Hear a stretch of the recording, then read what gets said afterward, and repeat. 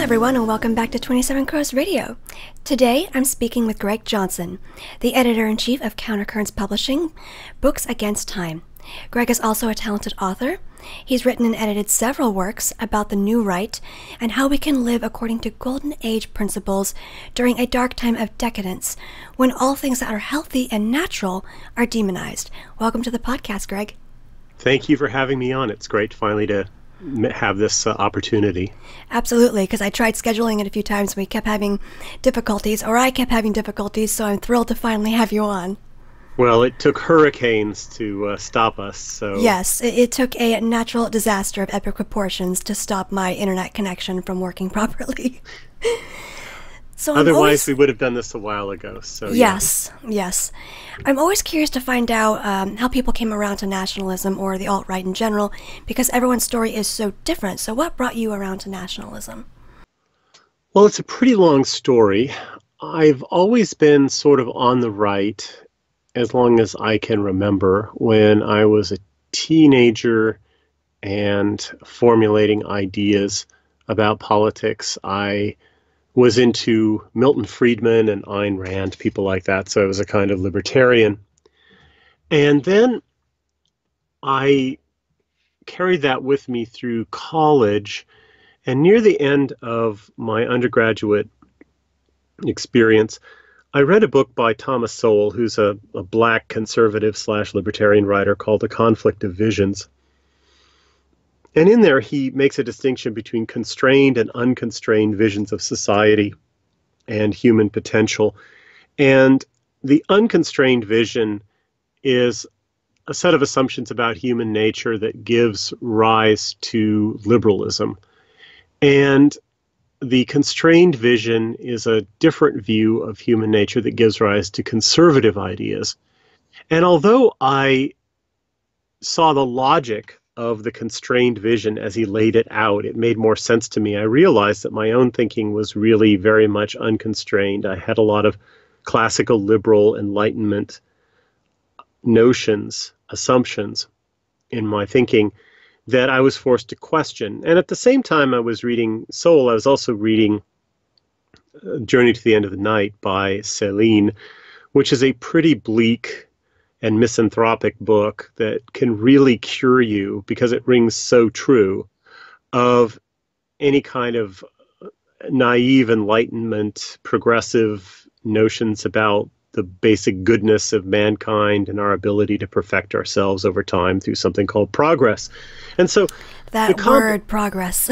Yeah. So the combination of Thomas Sowell working on the intellectual level and Céline working on my gut led me to discard classical liberalism, basically, and start searching for a more paleoconservative, traditionalist view of things, a kind of anti-rationalist view of things. And when I went off to graduate school, I started exploring these sorts of ideas more. And so I was sort of a paleocon, although I was also very interested in culture, and so I was reading neocon publications like The New Criterion. I also read Commentary Magazine. And I deepened my understanding of what you can call the anti-rationalist conservative tradition, and that would include writers like Edmund Burke, but also I got interested in people like Johann Gottfried Herder, and after him, the German Romantics, and then people like Heidegger and Gadamer in the 20th century, who argue that, and also Michael Polanyi, who argue that rationality, abstract reasoning, is embedded in practices, social practices and languages that are not something that we can fully understand and separate ourselves from and criticize, much less replace. And so what that leaves you with is a kind of piety towards your inherited language and traditions, your inherited identity, which is something that is the bedrock of thinking and political action. And yet a lot of modern rationalist utopian thinkers believe that somehow things like language and tradition are negligible, and that we can simply overcome these things, again, through what they call progress. And so at a certain point, though, I realized that biological differences, racial differences, mattered as well. It's not just differences of culture and identity and language. There's differences of race, of biology. A part of that had to do with finally having experiences in large, diverse metropolitan areas and seeing that people really were very different and learning from experience. Then I started reading about basically, first, the great book that I read, and I was sort of resistant to it, but I found it very challenging, was The Bell Curve by Herrnstein and Murray. That's one I still need to read, yeah. Yeah, it's an amazing, amazing work of social science and policy analysis, basically.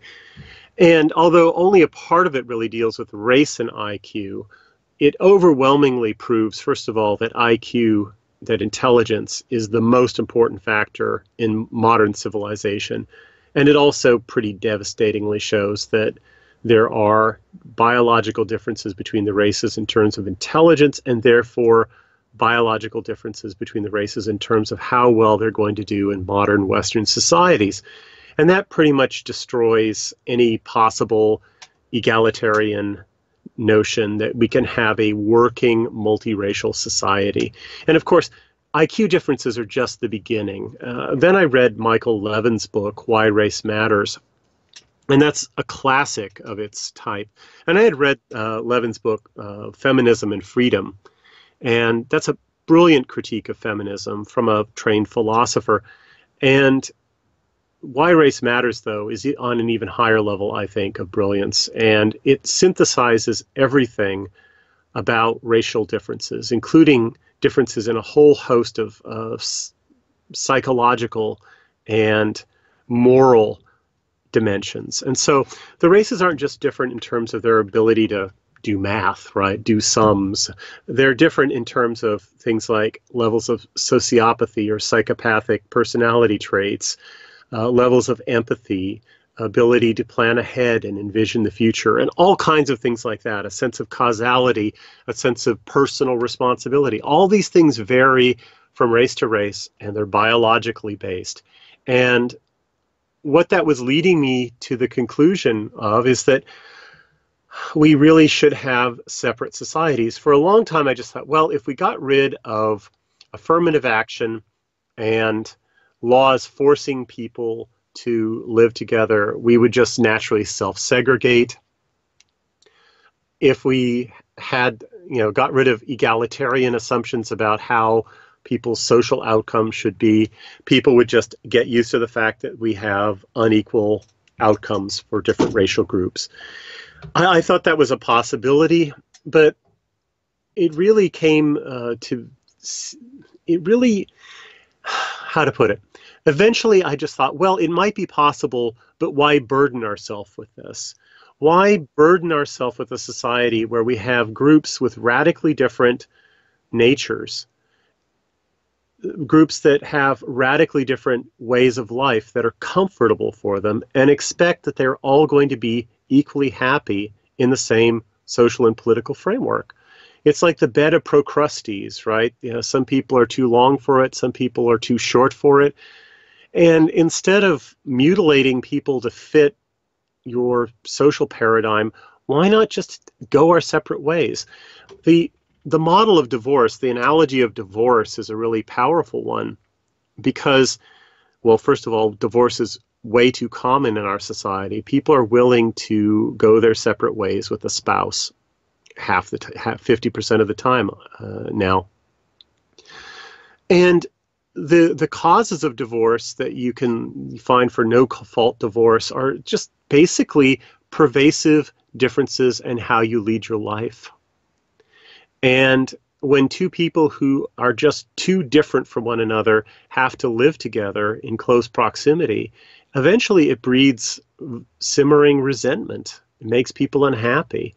And sometimes if you don't go your separate ways, it can flare up into violence. And I thought, well, why not a racial divorce? Why not? That's clever. Yeah. Why not a no-fault racial divorce? Just say, look, this isn't working out. I wish it did. It's not working out. We need to go our separate ways. We will all be happier. And of course, in societies in Europe, which were monoracial from the beginning of time, it made even more sense there to try and hold on to their ethnic and racial homogeneity. And of course, they were losing that through massive immigration from the non-white world. And so eventually, white nationalism just made sense to me. And by white nationalism, I mean simply this.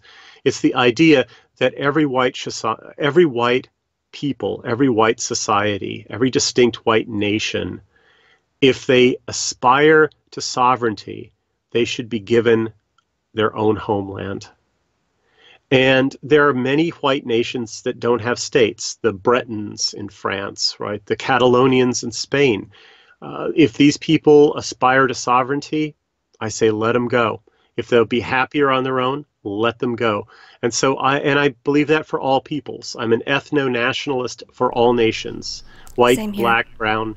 I think it's a terrible crime to force people to live in a way that's just not comfortable for them. And therefore, ethnic nationalism, where you try as best you can to create homogeneous sovereign homelands for all distinct peoples, is a way of decreasing unnecessary conflict between peoples, different people sharing the same system, and also creating conditions for flourishing and divergent evolution, where the Catalonians can evolve a Catalonian society, a society that's comfortable for them, where they can have a flag that represents them and a national anthem in their own language that represents them, and a way of life that's wholly comfortable. That's what I stand for. I don't want this sort of idea that we all need there's a one-size-fits-all sort of Maoist boiler suit model of politics for everybody. We all have to have the same model. It just doesn't make any sense. I really like that explanation, and it makes a lot of sense to me as well when you say that, because when I look at these other ethnic groups like Hispanics and blacks, I can just kind of see by their behavior that they don't like us. Wouldn't they want to go home? And then you realize, well, no, it's the welfare state and things like that maybe that are keeping them here. But if they have such pride in their ethnic identity, why wouldn't they want to go back? And when they are forced to go back by ICE, even though they're waving a Mexican flag, they're like, no, I don't want to go back. But you would think that if they have such racial pride that they would want to. Yeah, there's the whole Gibbs factor that's definitely involved here. And we have to say no. We have to say, no, I'm sorry, you're not coming here and having 4 kids and going to the emergency room and passing on all the bills to mostly white taxpayers. That's got to end. And I think that if we cut off all the benefits that these people get when they come here, they'll start deporting themselves. I don't even think you will need ICE to drag them kicking and screaming. They'll want to leave if they can't get the benefits they come here from, because otherwise, in terms of their living standards, I mean, put it this way, the only reason they want to leave their homelands is because they can improve their living standards in America. And when they come here, they recreate in little ghettos the conditions of their own homeland, but economically, they're sustained by the American system. And so they feel pretty at home, at least in their little neighborhoods, but they're much more prosperous. If we cut off their ability to seek employment and benefits and things like that, they're going to want to leave. And when they leave their neighborhoods anyway, they feel out of place, they feel alienated, and they don't like us. I mean, it's obvious. That's just it, they don't really like us. Yeah. And I just don't see why we should have guests who are permanently living off the dole, because most of these people, even though it's a cliche that Mexicans, for instance, work hard, they don't work hard enough to merit all the stuff that they get from the system.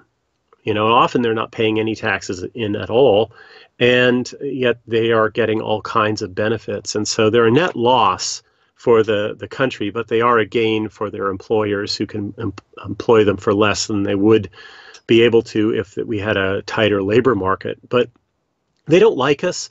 I don't see why we should have guests in our household who are eating up our substance and hating us at the same time. Anybody with a shred of pride would say no to that. And I think it's just time for Americans to have a shred of pride. We wouldn't put up with this in our own homes. Why are we putting up with this in our own country? Exactly. I mean, I have memories when I was a kid, before things got really bad with the immigration, just back in the early 90s. I would go to the mall just to get a stuffed animal or something or whatever. And it was always a white kid, a high schooler, working behind the counter at the food court or behind the ping pong machine or whatever, the arcade. It was always white kids. And now when I go to my local mall, it's all middle-aged Indians or middle-aged Hispanics. And I know they're not really getting a good working wage, so I don't know why. Compared to what they get back home, it was probably pretty good.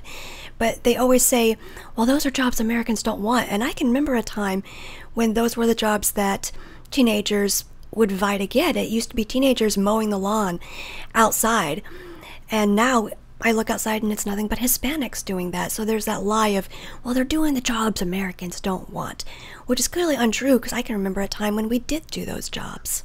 We did do those jobs. When people say they're doing the jobs that Americans don't want to do, you have to complete the thought at a sub-minimum wage. Mm-hmm. They're doing jobs that Americans wouldn't do because they're ill-paid, and Americans expect more. Americans want to lead a middle-class American lifestyle. Americans want to live in a house, and they don't want to have 12 other people living with them. And so I had this one guy that I knew who was actually a good guy say, well, I just can't employ Americans in my chicken processing plant. It's like, I said to him, look, if you paid me a decent wage, I'd work in your chicken processing plant. It's just a matter of what you're willing to pay. And it's so interesting that the wealthy in America love to spend money on useless stuff that's a symbol of status, right? Yes, like these Hummer cars. I cannot stand Hummers. Yeah. Well, and you'd think that maybe someday we could teach them to take pride in employing their own people for a little more money, right? They don't need a Tesla. They can get by with a Prius. Everything more that they're paying is just for status. Yet they don't want to pay a little extra money to employ their own people because there's no status in that. They feel like suckers if they do that. And we need to change people's mentality. We need to change the status system in America. And we can do that. And there was a time, believe it or not, when one of the most patriotic American organizations was the Chamber of Commerce, believe it or not. Willis Carto told me that in the 40s and 50s, the Chamber of Commerce was a very patriotic organization. Today, the whole realm of the commercial classes is basically the most rootless and cosmopolitan and disloyal group of people in America, because they're basically thinking of every possible way that they can dismantle the American economy for their own profit. Of course, they don't want the entire economy dismantled. They just want in their little sector dismantled, because they know if the entire economy were dismantled, there'd be nobody here to buy their lawnmowers or their TVs or whatever that they're now making overseas. So it's a classic example of where people, if they're allowed to pursue their own self-interest, will create a situation that's bad for them and everyone else. Do you think that sorry, go ahead. Yeah, we can't let that happen. We need the legislation to put boundaries around America, basically, to prevent people competing, basically, to dismantle the American economy by sending jobs overseas. Do you think if there was a sense of racial pride that we managed to instill back in Americans, that they'd be more willing to hire their own, or it's just such a decadent search for profit? I think that if you change people's values, they will behave differently. So yes, I think though that what has to be done is you have to close off the option of being the sociopathic businessman who has no connections. Because in society today, the people who have the least amount of patriotism are the ones who have the greatest advantage because they're the ones who are able to throw overboard more people, cut more corners, screw more people just for their own private profits. And we don't want a system that rewards rootlessness and lack of empathy and lack of patriotism. We don't want that. So if we change people's values, what we'll have to do is not just hope that changing their values will make them all behave better as individuals. We also have to change legislation so that there's no advantage for the one sociopath in the bunch to continue with the present business as usual and gain an advantage over his competitors. So we need protectionist laws. We need to prevent people from importing cheap labor from overseas and from shipping factories and work abroad. What kind of legislation would you like to see changed? Like just protectionism, or what kind of laws do you think would help protect Americans getting jobs? And for close the borders, send illegals back. That's one of the main causes of wage instability, lowering wages for people by increasing the number of people in the labor market. We want a tight labor market. We want high wages.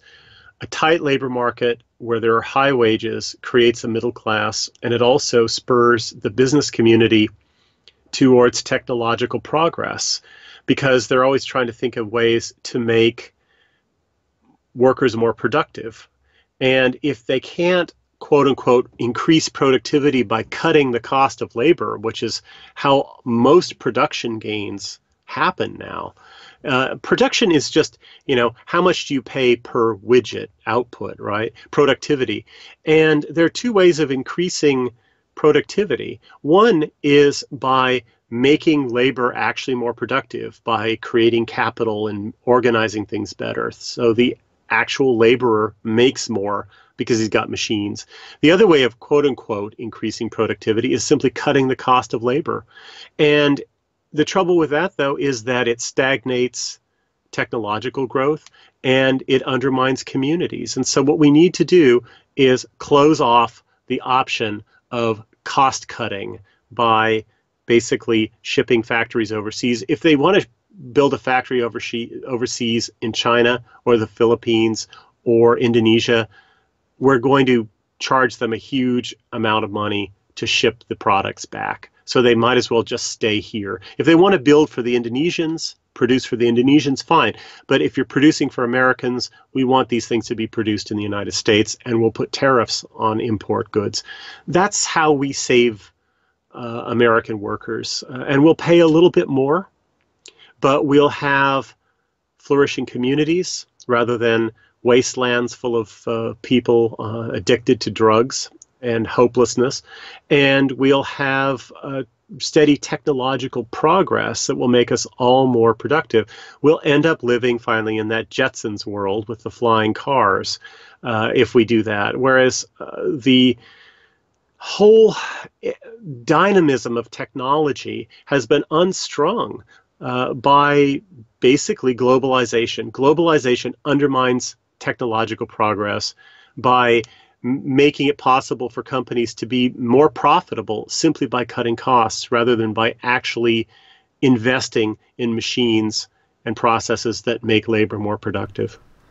What do you say about these companies that say, oh, we'll build a plant in Mexico, but don't worry, we'll hire Americans? Because to me, I hear something like that and I can't think of many Americans who will willingly move to Mexico and be away from their families like that. Right. It seems like a backward way of just hiring Mexicans. Yeah, and it's also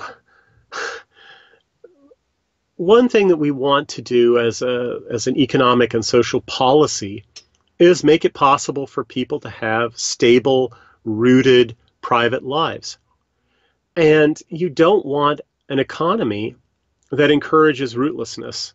Well, I wrote this essay called 5 to 9 Conservatism, meaning conservatism from 5 in the afternoon when you get off work till 9 in the morning the next day when you go back. Because the kind of conservatism that we have today is 9 to 5 conservatism. It really just thinks about business and work. And the trouble with that kind of conservatism is, if you think just in terms of making businesses more profitable, it tends to cut into private life. So, for instance, it's always weird when you go abroad, or for Americans to go abroad to places in Europe, and we find that stores aren't open all the time like they are in the United States. I Right? experienced that when I live in the UK. Yeah. Yeah. And in the United States, there's an incentive for people to try and eke out a little bit more profit by staying open a little longer, and eventually you get a 24-hour economy out of that. You sell the same amount of bread, right? But you've got to keep the lights on and the store occupied 24 hours a day rather than, say 16 hours a day or 12 hours a day, as you might before. And what that does is it undermines employees' ability to go home and have dinner with their families, things like that. You have entire industries where people start off at graveyard shift, right? And it would be nice if we just said, look, we have laws. Most businesses close at 6 o'clock. Most businesses are shut on Sundays. And that means that we're restricting the liberty of the 9 to 5 world, which has become 24/7 anyway, in order to increase stability in the 5 to 9 world, in the realm of private life. And I think that we should make that an important factor, a high value in crafting social and economic policies. We want people to be able to have private lives, as well as to be productive, to start businesses, have jobs. And it hasn't stopped Germany from being one of the most productive and wealthy countries in the world to not have a 24/7 economy like we do in many sectors of the American economy. So laws like that are important. And one thing that I would especially like to get rid of are industries that encourage people to constantly move, right? Yeah, I've moved over 15 times in my life because of my father's job. So yes, Yeah, I can sympathize with that. yeah. And I think that that's just not it's no way to live. It It's doesn't hard. allow you to plan a route. Yeah, yeah, it exactly. Or make friends at last and things like that. It's not a good thing. So those are the kinds of policies that I'd like to have. I'd like to have policies that put private life, family life, and community life first, but give within that space as much private enterprise as is reasonable, and to have a productive economy. There's no reason that we can't have both. And like I said, Germany today and many other countries in Europe actually have that kind of balance, and they're doing quite well.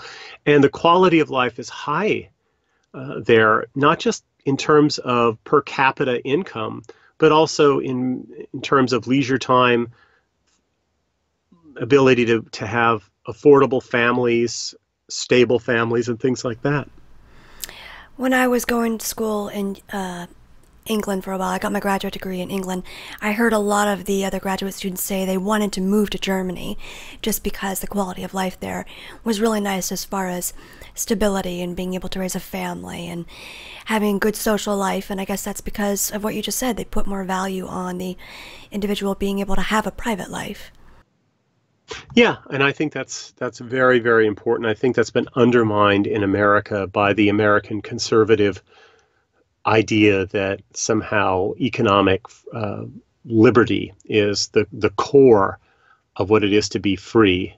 It's actually not, and it is sometimes corrosive, destructive of other values that people should want to conserve.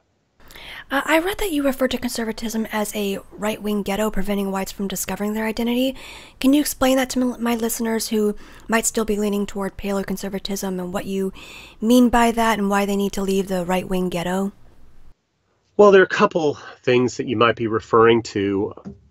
For one thing, I believe I'm a nationalist. I really want to promote the idea that nationalism, ethnic nationalism, having sovereign nations for distinct peoples is a good thing. And historically speaking, nationalism has always been a phenomenon that has transcended the left-right distinction. There was a time in the 19th century when nationalism was the leftist thing. Really? For instance, oh yeah, in the 19th century, nationalism was the force against the throne and altar, the old ruling houses, the old empires in Europe and so forth. The nationalists were on the side were considered left-wing and subversive. And therefore, we have to get outside the idea that we have today that nationalism is a right-wing thing. De facto, right now, nationalism is a thing of the right, but it's not going to win if it just remains a thing of the right, if it remains ghettoized on the right. What we have to do is create a situation where nationalism becomes really the common sense of the whole political spectrum. So I would like to see nationalism basically be left-wing, right-wing, and centrist. If you can hear that, I apologize. There's a dog barking outside, and my dog is losing it. So, oh, yeah, I could hear that. I was thinking, is that my dog? No, Gigi, yeah. Quiet. I apologize. Continue. That's fine. That's fine. It makes these things make interviews real, and people want it real. They don't want it too compressed and rehearsed and everything. They want it real. Yeah, so, I've noticed that about podcasts I listen to. I like it when someone messes up, and it just makes me giggle. Right. So the simple point is that I define winning by having our ideas become the common sense of the whole political spectrum, so that no matter whether you're a leftist or a rightist or a centrist in terms of some political issues or in terms of your basic attitudes, the kind of person you are, whatever, liberalism is out and nationalism is in. Nationalism is the dominant paradigm. There's a political party in Hungary called the Munkás Párt, the Workers' Party. And Hungary is a really interesting place. I'm really fond of Hungary. I like Hungary and I like Poland a lot.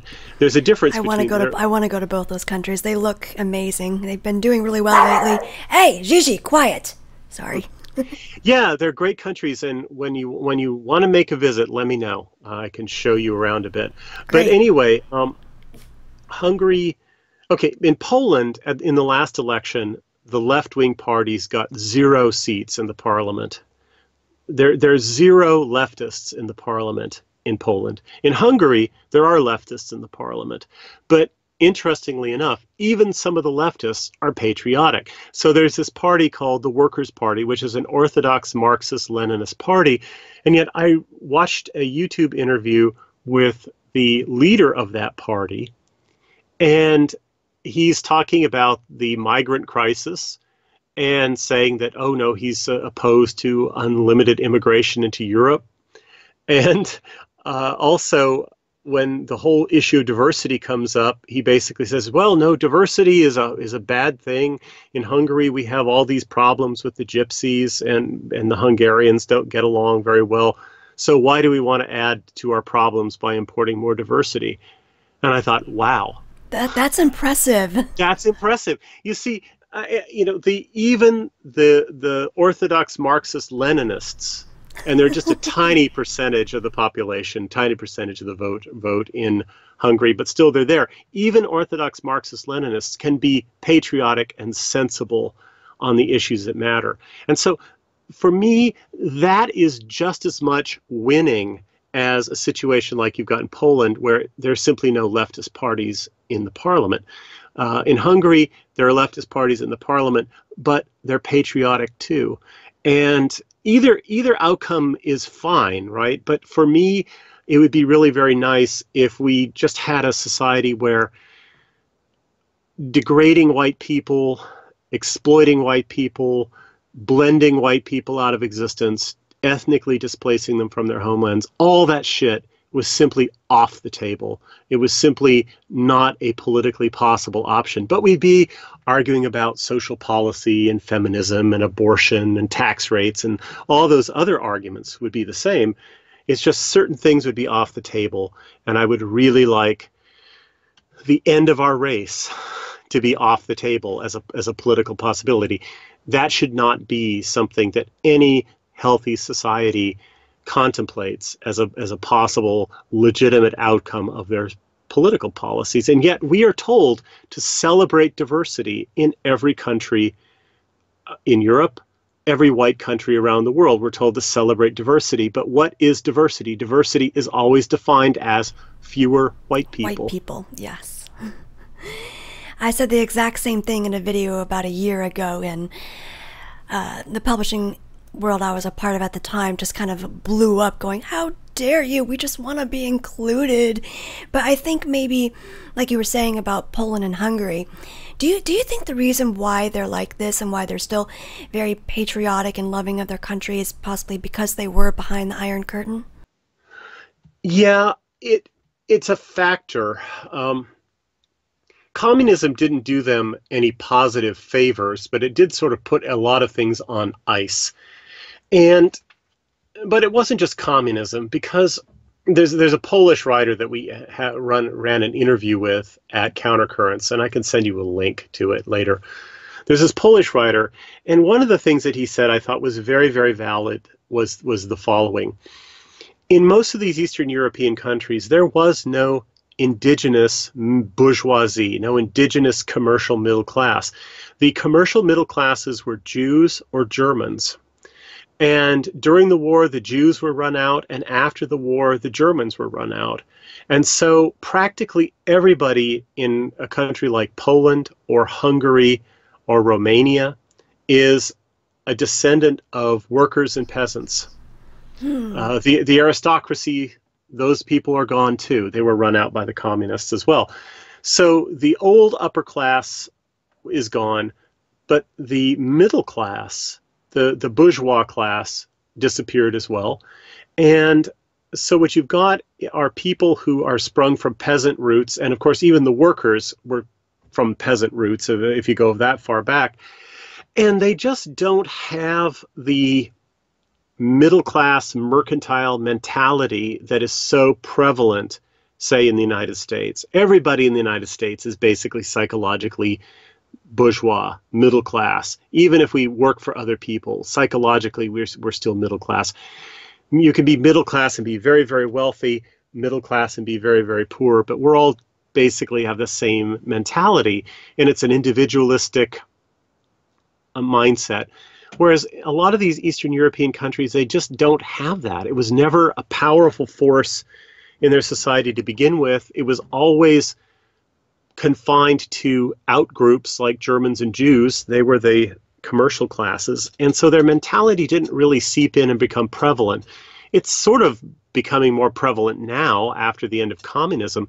But still, you have people who look at the country like a peasant looks at it as fields, and they think that even if they could make a few bucks by raping the land or ruining the country, why would they do that? It doesn't make sense to them. And so they just don't buy a lot of these bad policies that Western European countries buy because they're more bourgeois in the West. But beyond that, they were also spared the effects of, let's just say, consumer capitalism and Western cultural Marxism.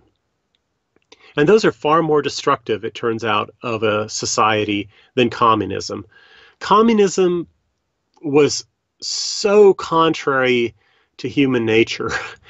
It's so difficult to implement and so destructive that they had to put all their efforts basically into just keeping the communist system from collapsing under its own weight. They just, which meant that a lot of other stuff in the realm of culture and education and folk life and things like that just sort of went on the way that they had gone before. And so it's very, very peculiar. They emerged from communism with very strong folk cultures, very strong commitments to European high culture. A lot of that stuff just emerged intact, and I think all of that has protected them. So there's a stronger sense of national identity in these countries than there is in the West, and a greater tendency to be dismissive of globalizing schemes than in the West. And so they're just healthier places to be around. And it's a great pleasure to be in these Eastern European countries. I've traveled in Estonia and Poland and Hungary, and it's quite refreshing. I definitely know what you mean about the mentality being so different here, because I remember I lived around all kinds of minorities, people who I would consider to be extremely poor. And you ask them what class they're in, they're like, oh, we're the lower end of the middle class. It's all middle class. So it gets me to thinking that people here don't really know real poverty, or if they do live in what I might consider to be poverty, they kind of have blinders up to what that really is. Yeah, that's true. The thing that's so essential to me about the middle class mind, though, is the bourgeois mind thinks that comfort and security are the most important things. And people who aren't bourgeois just don't feel that way. And what that means, what that boils down to is this. It's always possible to dominate people, to enslave people in a slow and gradual way by just giving them incentives to go along with it, and say, if you don't go along with it, we're going to screw up your credit rating, you're going to lose your job, and so on and so forth. And people just knuckle under because comfort and security are more important to them than freedom. Whereas in healthier societies, more traditional societies, you rapidly come to a point where people will just not put up with that, where they will say, no, let's fight. Let's fight. And that's what the EU is coming up against, because they're trying to dominate these countries in Eastern Europe and integrate them into the EU with gibs, basically. We're going to give you this, gives you this and gives you that, right? And we'll build a new road, we'll do this or that, but you have to welcome all these refugees. And of course, these countries, which were poor and backwards for a long, long time, want this stuff. They want better roads, they want better infrastructure, they want investment and so forth. But they don't want it so bad that they're willing to sell out their future as a nation. And so there's just not enough people like that who are willing to sell out their country for comfort and security in any of these Eastern European countries. And so politicians notice that, and politicians themselves don't feel that way. And so it's very, very easy for populist nationalist sentiment to sweep through a country and for them to say, no, we're not going to do it. You can keep your money, whatever.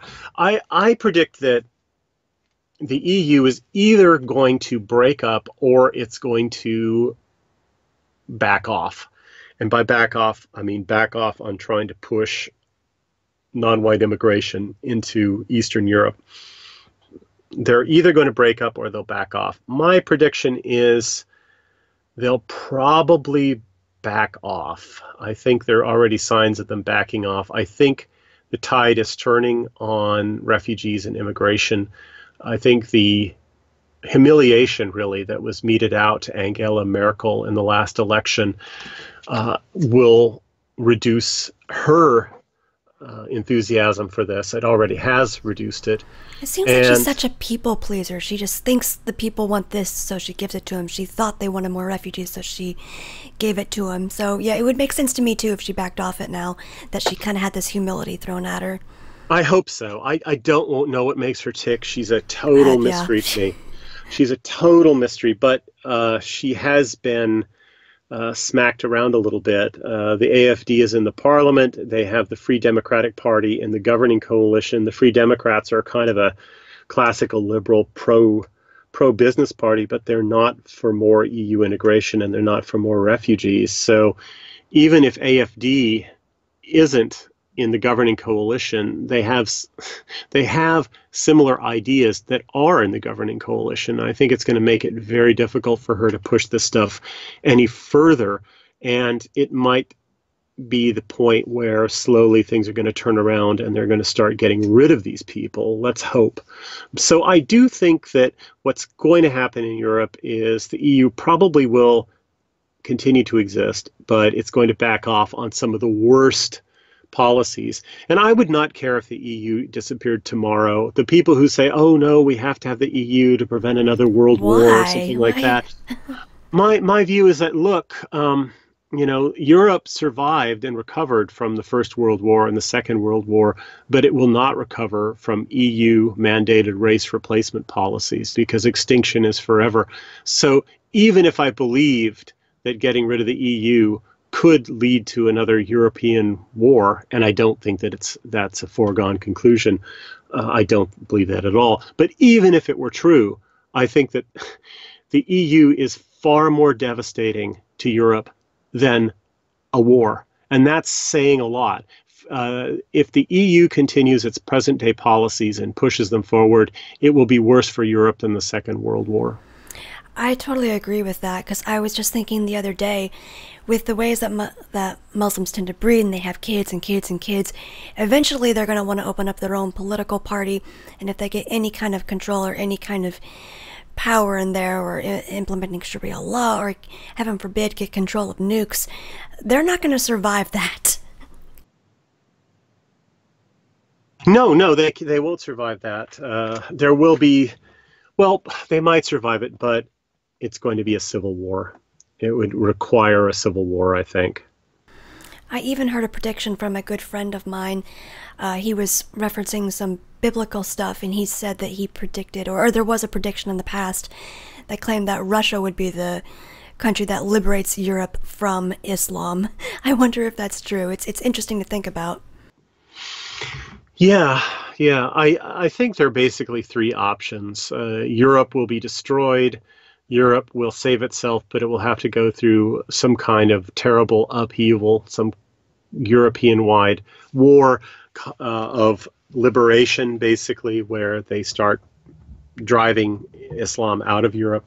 Or Europe will save itself the easy way by adopting sensible nationalist policies and by closing the borders and then repatriating all these people from whence they came. And there's no reason why they can't. Most of these people didn't exist in Europe at all until the post-World War II era. Most of them not since not before the 1960s. And so it was feasible for them to come. It's feasible for them to leave. The only thing that's stopping us is a matter of will. I hope they get that will over time. But even when I lived over there, before I was even red-pilled on some of this stuff, for lack of a better term, the cultural Marxism, which I didn't know what it was at that time, I just called it political correctness, was so embedded in their minds. And I remember during Brexit, I was looking at my Facebook page at some of my friends from back in graduate school, and just the pure vitriol they had for any kind of nationalism and anybody who voted Brexit. And if you voted Brexit, unfriend me right now.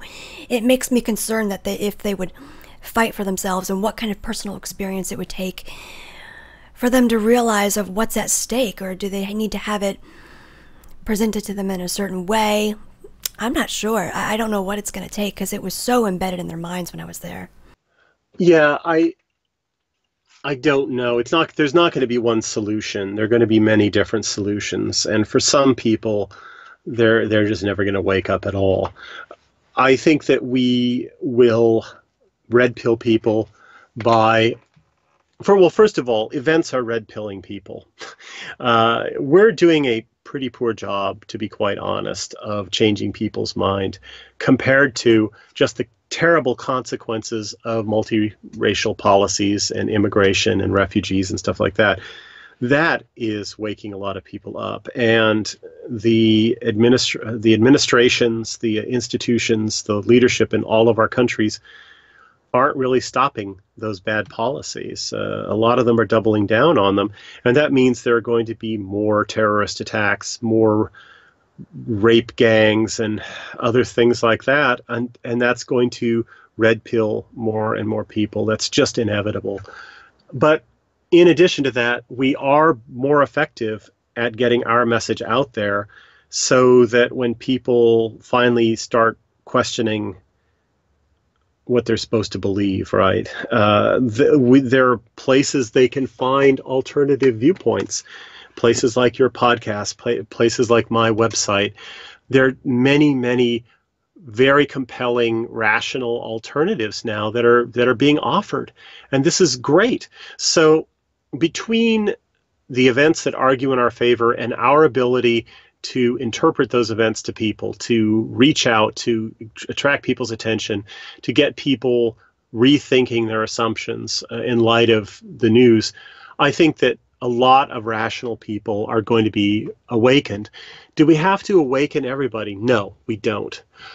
But there are some studies that seem to indicate that if an idea becomes widespread and fervently believed by 10% of the population, and it can't be just any 10%, it can't be the bottom 10%, the least influential 10%.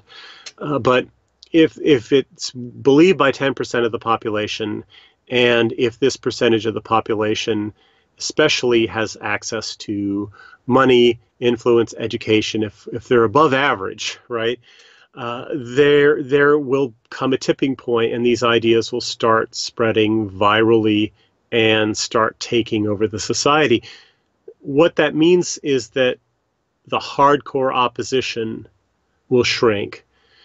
So what I envision is a situation where we've got, say, 5 or 10% who really believe what we believe for good reasons, and maybe another 5 or 10% who believe what we believe fervently, but, their arguments aren't all that clear or whatever, or it's mixed in with other stuff or whatever, but still they believe the essentially correct stuff. Then there'll be a large number of people who will go along with it because enough authoritative people say it. And other people will go along with it because we can credibly represent their interests in the political realm. And there will be a certain percentage of people who will never go along with it. But if they are a small enough percentage, they can just be politically marginalized, right? And that's what I hope. So we don't have to convert everyone. It's best to convert the smarter and better educated and more influential people first. And if there's a hardcore of opposition, eventually they'll just fall silent and be marginalized. And basically they'll be, in my utopia, the people who hate white people and basically want communism will be as marginal and looked down upon as you and I are in today's society. Yeah, I've heard it said that we look like the villains now, but if we win, we'll be seen as the heroes. And it's nice to think about, to sometimes you get a little black-pilled about things, but what would you say is the best way for us to reach out to people? You said that sometimes we're not doing things very well, but we are making progress. What are some of the best ways people on our side can maybe reach out to those who are kind of on edge and thinking about embracing some of our ideas? Well, most of what we do is online, and I think that we need to put a lot of effort into that. In terms of community organizing and creating groups and stuff like that, well, there's a big learning curve that we're negotiating right now. So we have to keep trying. We have to get better at that. We have to learn from our mistakes and improve. In terms of things like rallies and so forth, I think that we have to be a lot smarter about things like that. I think Unite the Right did not really help us all that much. In fact, I think it was probably a net negative. Although, and also, I have no idea how much people spent attending that thing. People came from all over the country. I swear there must have been 100 or maybe 1,000 people went out for that thing. Probably $500,000 got spent on that. For $500,000, you could pay 10 people to work full time for a year on this kind of stuff. And producing videos and web pages and stuff like that, producing propaganda. I kind of think that probably would be a better use of money. I think that we're most successful at engaging people on the web and changing the narrative, changing how people think and see the world. But we can't just remain there. We've got to create communities and networks, IRL. And I've been trying that. I'm no longer in the United States now, so I am watching these things from other parts in other parts of the world and learning. But I've handed some projects over to people, and they've got to figure out how to do that better than I was doing it, frankly. So everything is in a stage of learning. We're learning and growing, and I do think that creating real world community is the next important step. And after that, definitely having political activism. I think there's a consensus now after Unite the Right that probably the best kind of activism is on the model of the identitarian movement in Europe, which is low risk and high reward, and also low cost and high reward, and understands that the most important thing is not the 10 or 20 people or 50 or 100 people who show up for an event and unfurl a banner, but the tens of thousands or hundreds of thousands of people that might hear about it through the media, including our media. So I think that consensus is a healthy thing. I think another thing that came out of the consequences of Unite the Right is a really good argument. Andrew Anglin has made this argument. Donald Thorson at Countercurrents has seconded it and supported it, that it's probably best to rally to American symbols because they're under attack and they're being proclaimed symbols of white supremacy and all kinds of horrible stuff like that. And it helps us connect with a lot of people, normal people who are really uncomfortable with these NFL protests and attacks on monuments and stuff like that. We should do our best to connect with white Americans. And I think that one way forward that's important for white nationalists in every nation is to be authentic to your own homeland. And it turns out that in every white nation, you don't have to go back too far in history before you find political figures and writers, culture producers, people like that, leaders who were sensible on the kinds of issues that we celebrate. And it's important to find those people and to graft our movement on the living trunk of whatever country we're in, the living trunk of tradition, rather than try and bring some foreign-looking, foreign-sounding ideology in and grafting it. So the United States was a de facto white nationalist society, even though it did have non-whites in it, for a very long time. And white supremacy, if you will, was enshrined in our laws. It's certainly in our immigration laws till 1965. Right. That wasn't so terribly long ago. So we can build on that. There's no reason not to. And as the left gets more and more agitated and gaslit and hateful towards ordinary white Americans, why wouldn't we want to do that? Why wouldn't we want to pose, not just pose, but be the legitimate heirs of the American tradition, so that we can bring more of those people close to us and sort of capture some of their political energy?